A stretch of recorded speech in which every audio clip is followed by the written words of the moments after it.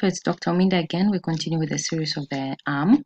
So what you can see in this image is the triceps brachii being inserted onto the olecranon process. Then we go to the spaces in the arm. So we have 3 spaces in the arm. The first space is the quadrangular space. The second is the upper triangular space. And the third is the lower triangular space. Okay, now you need to look, this is your humerus, this is the long head of triceps.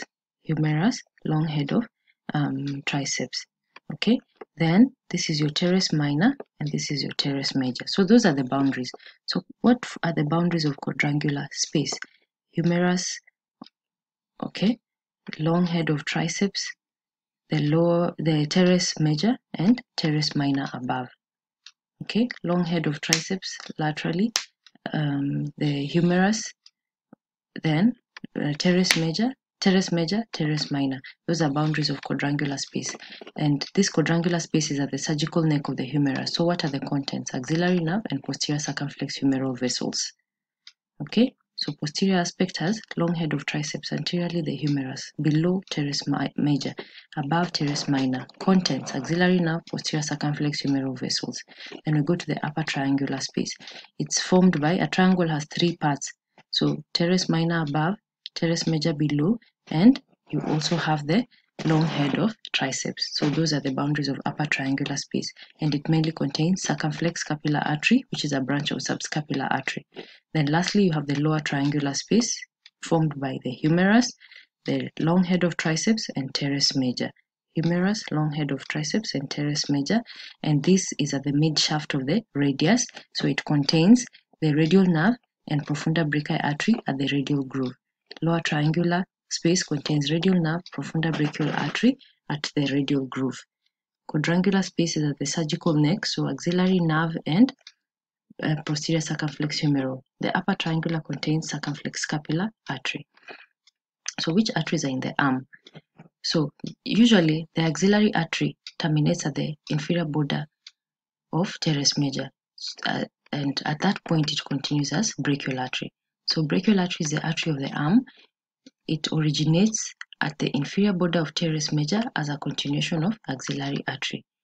Then where does it terminate? At the elbow. This brachial artery divides into the lateral radial artery and medially the ulnar artery.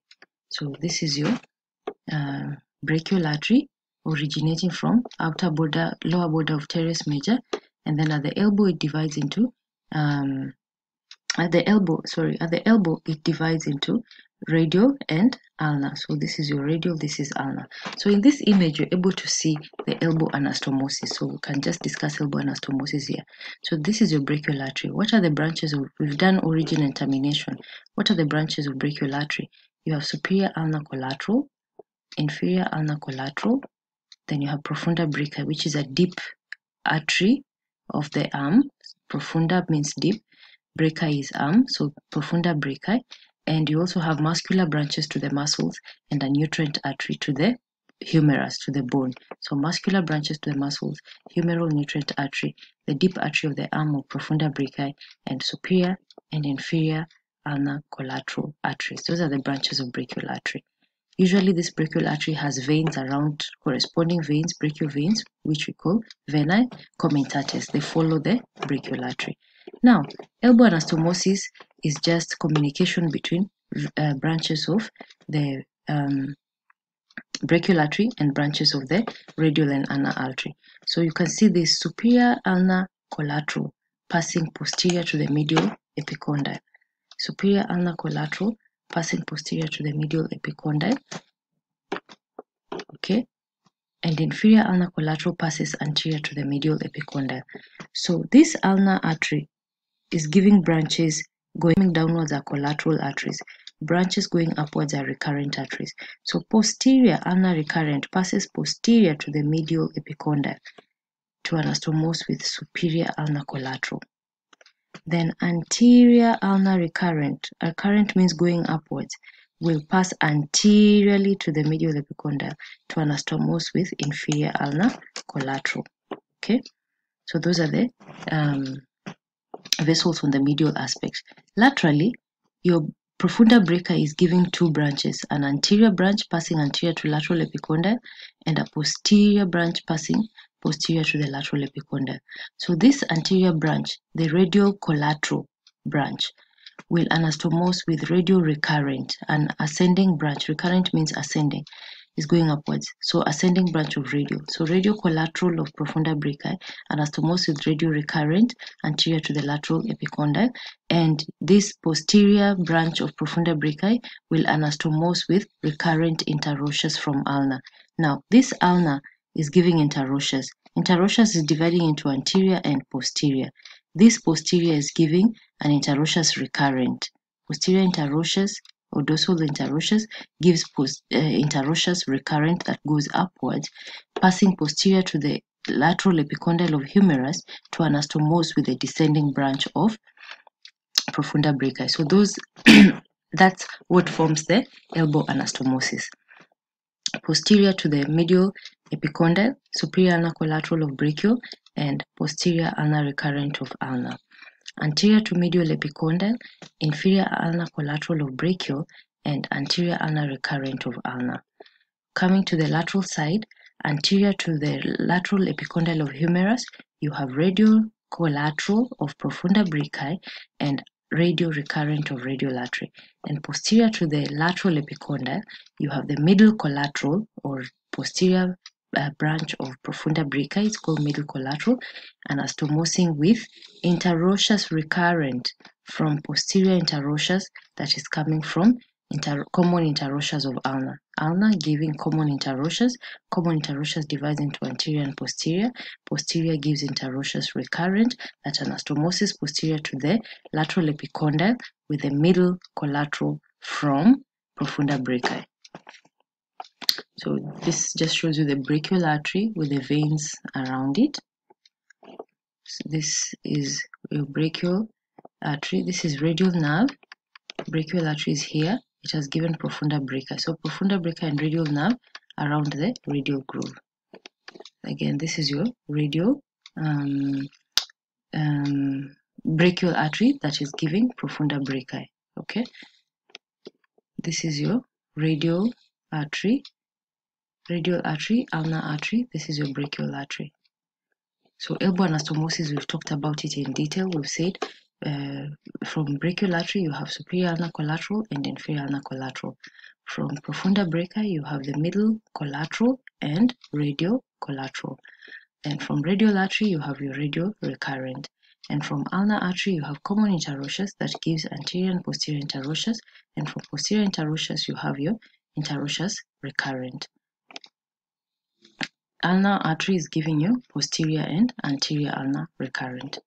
So we have the deep veins of the upper limb, brachial veins. Where do they originate? When radial and ulnar veins unite, they form brachial vein. So the vein accompanying ulnar and radial arteries unite at the elbow to form brachial vein. Where does brachial vein terminate? At mid-arm, it is joined by basilic to form axillary vein. So that's termination. Mid-arm, it's joined by basilic to form brachial vein is joined by basilic to form axillary vein. So which are the nerves of the arm? You have radial C5 to T1, median C6 to T1 or C5 to T1, ulnar nerve C7 to T1, musculocutaneous C5 to C7.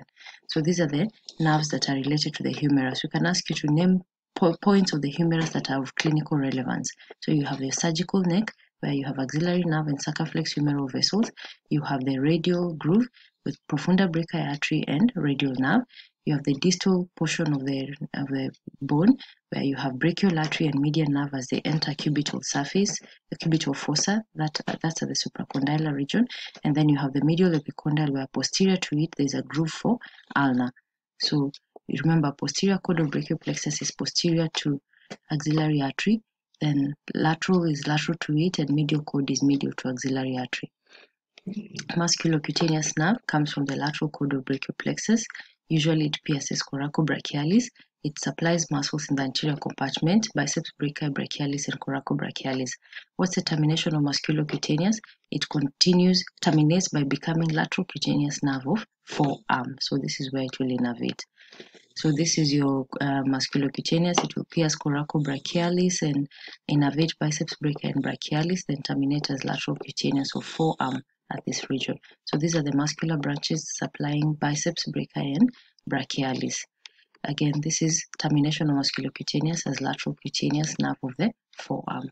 The median nerve, what does it do? It supplies the flexors on the radial side of the forearm. Flexors on the radial side of the forearm. So it will travel with brachial artery. First, it's seen lateral to the brachial artery in the upper half of the arm. Lateral to brachial artery in upper half of the arm. Then it becomes medial to brachial artery in the lower half of the arm. Then after that, we see the median nerve in the cubital fossa superficially with brachial artery, and it's usually deep to the bicipital aponeurosis. So in the cubital fossa, it's with brachial artery deep to bicipital aponeurosis that protects it from injury during venipuncture in the median cubital vein. Ulnar nerve supplies flexor muscles, but on the ulnar side of the forearm. So it will start in the anterior arm compartment, and then you see it medial to the brachial artery, but runs with the superior ulnar collateral artery to pass posterior to the medial epicondyle. So it will pierce the medial intermuscular septum, enter in the posterior compartment of the arm, then pass around the medial epicondyle. And then in the forearm, it passes between the two heads of flexor carpi ulnaris, and that's what we call the cubital tunnel. So you have the ulnar supplies the flexors in the ulnar side of the forearm, starts in the anterior compartment of the arm. It's usually medial to the brachial artery, then runs with superior ulnar collateral artery. Then we see it piercing the medial intermuscular septum, making it to enter the posterior compartment of the arm. Then it will pass around the medial epicondyle of the humerus and into the forearm. You see it between the two heads of flexor carpi ulnaris muscle, and this is what we call the cubital tunnel. So this is your ulnar nerve behind the medial epicondyle. This is your ulnar nerve. Again, this is your flexor carpi ulnaris. So ulnar nerve is entering between the two heads of flexor carpi ulnaris. We go to radial nerve. We see it in the posterior. Remember, it's C5 to T1 from the posterior cord of brachial plexus.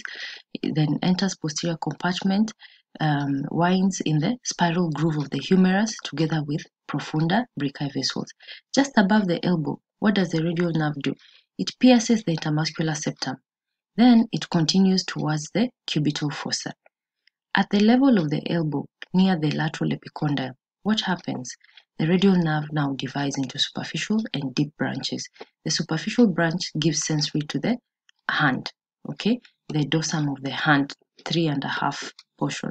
And the deep branch of the radial nerve will enter the posterior compartment of the forearm, okay? So this is your radial nerve here, okay? This again is your radial nerve.